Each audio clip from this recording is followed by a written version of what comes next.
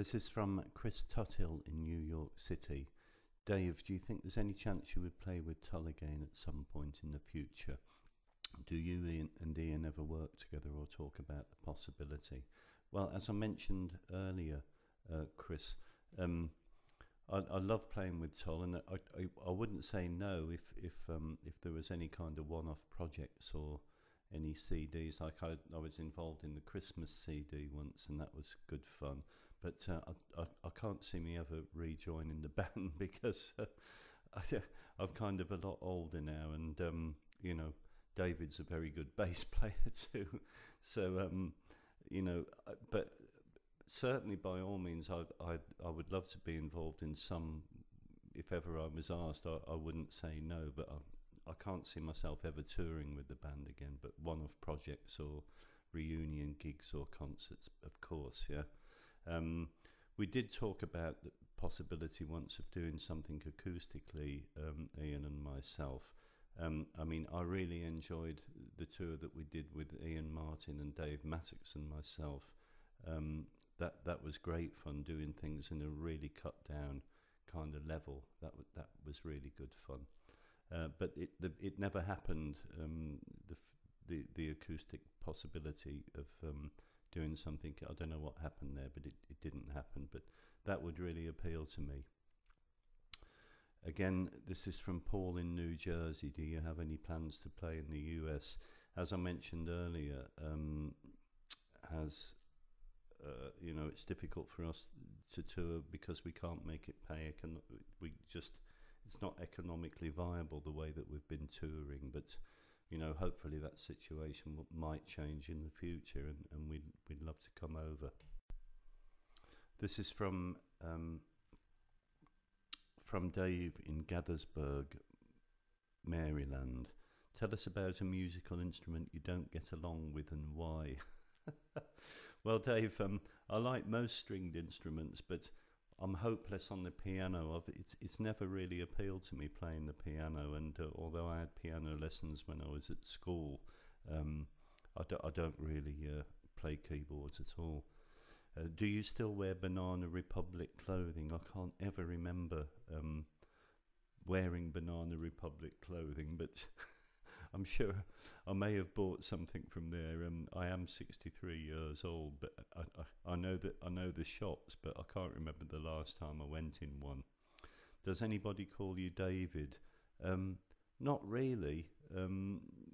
My friends tend to call me Peggy. I've always gone by the nickname Peggy, but both Ian and Martin, when I was in Tull, always called me Dave, and still do. So I think the rest of the Tull guys used to call me Dave as well. But Peggy, I'm Peggy to everybody. My opinion, please, regarding the musical talents of Crosby, Stills, Nash and Young. I'm a huge Neil Young fan. I think he can do no wrong for me. I just love him, and I liked, you know, Crosby, Stills, Nash and Young when they were together. I thought they were a fantastic band. They made some great albums. And no, I don't want a free Divinities t-shirt. Thanks, Dave. I've got so many t-shirts, but you know, I can't add another one. But thanks for the offer. These are from Preston in Manchester, UK. Was the song with no name Aka Andrew Giddings Parrott ever recorded? Sorry, Preston, don't know that. What can I tell Tull fans about the original 20 minutes plus recording of Budapest? And are they in Ian's vault of unreleased works? I really don't know. I can't remember much about the original 20 minutes version of Budapest. I know it was recorded at my old studio, Woodworm, or certainly the drum tracks were recorded there, I'm sure. But I can't remember the original 20-minute version. Whether Ian still got them or not, I don't know. The story about me in the airport and the loo, true. It sounds like it could be true. Yeah, I've forgotten the actual events. Time has washed these things from my memories, but it sounds like it's a funny story. Maybe you should let me know what it is, Preston. Terry Ellis's reaction to Under Wraps wasn't good. I'm afraid he was somewhat over-refreshed when he came to Ian's studio after a day at the races, and he was actually very obnoxious and said some awful things. I believe somebody did tamper with his drink, but he was too over-refreshed to notice. Thanks, Preston.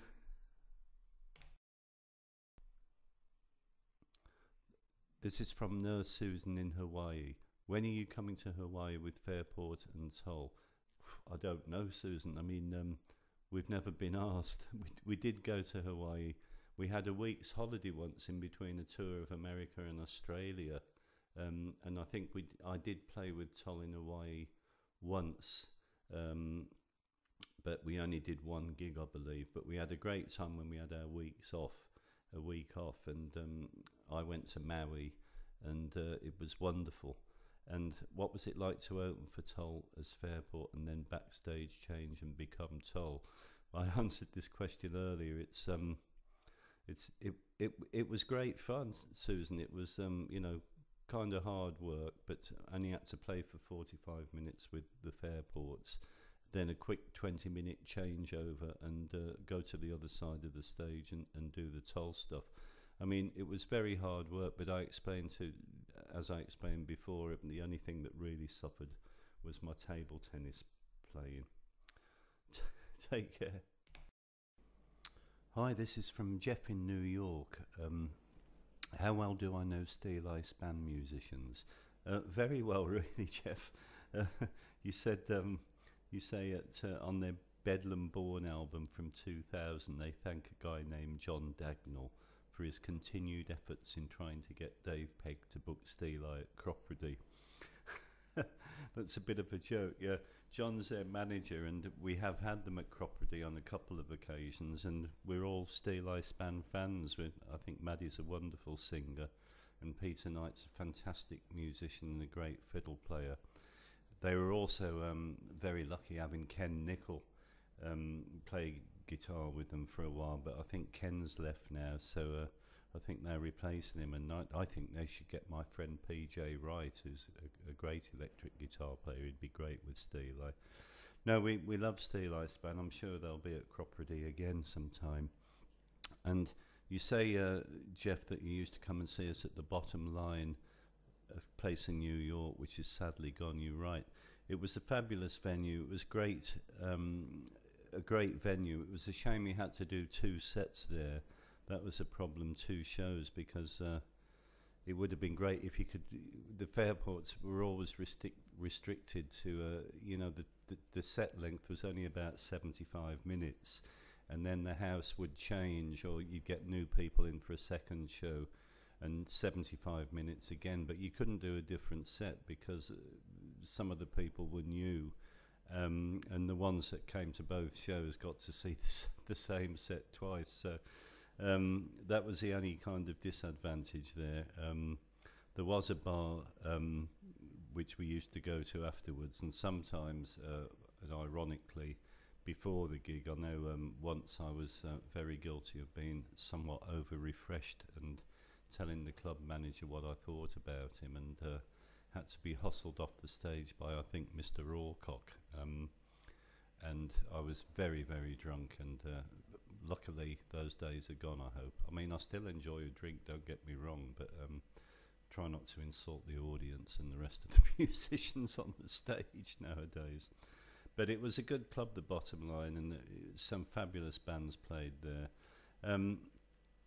I've mentioned several times already, it's difficult for us to come back to America, and I don't think it would be Joe's Pub if we played in New York, because we had some really bad experiences there. It's probably okay if you're in the audience, but to play on that stage, the stage is so tiny, and also the staff treated us like as if we were, from a third world, really.